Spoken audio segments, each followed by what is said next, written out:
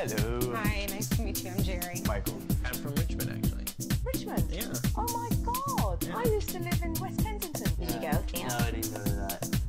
I was at Roosevelt for New Year's. I noticed that you shaved your chest. What's up with that? Is this something you've been doing for a long time? You do? Yeah, there's nothing wrong with that. I think that's good. I'm Pisces, so I love the water. I'm a Pisces too. Really? We're not supposed to get along with you. Guy names for girls sometimes. Okay. So. Have you met anybody you want to kiss? What are your initials? What's your name? You run. Do you do like marathons? I do. Did you do the LA one? Nice. Yeah. So, do you ever go to Mammoth? I have not been to Mammoth, but I've been to a couple of closer You have to places. go. Yeah, Like I've heard it's awesome. snowboarding. Yeah, I love it. So have you done this before, the speed dating thing? I have. And I wanted to be a professional friend, but that basically becomes like an escort service.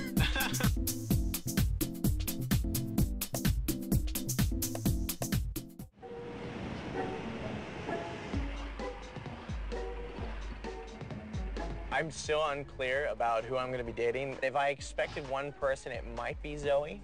There was also Monet. She was very sweet and caring, so. Yeah. I was kind of nervous who I was going to get, so when I saw Monet, it was a much relief, swept over me. Hey. Hi. How's it going? When I first saw him, I was very, very surprised. I was mainly surprised because I was just talking about how I didn't feel like I had enough time with the first guy, and lo and behold, that was who it was. Tonight it's going to be about you guys. It's not going to be about the food. So the food will help you to have a good date. And of course, like we say in Italy, I hope that you guys get to know each other, because whenever you go out with somebody, you may risk to end up with a person forever. So you enjoy your dinner. We'll be right back with you. Thank you. Thank you. So were you excited when you got the call? Yes, I was. I was like, wow, really, me? But I tried to see if I could figure out who I was going to be on the date with, and no luck. We had a lot of conversation, and we kind of started, you know, on the soft side of trying to get to know a little bit more about each other, and then kind of popped a few more questions to see what she's looking for, see if I'm what she's looking for. You're looking for long-term? Yeah, definitely. I'm not going to shy away from that if it comes around.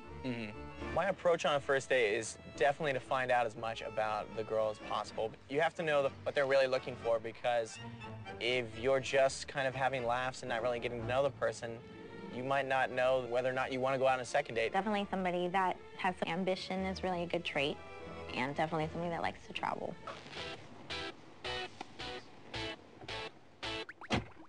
Monet, when I met her previously, we only had a few moments together, but although they were great and I could find out that she was a nice person, tonight was definitely where I could see her true colors, and I was very happy. Glad that, you know, it was you and not Julie or somebody else. That would have been frightening.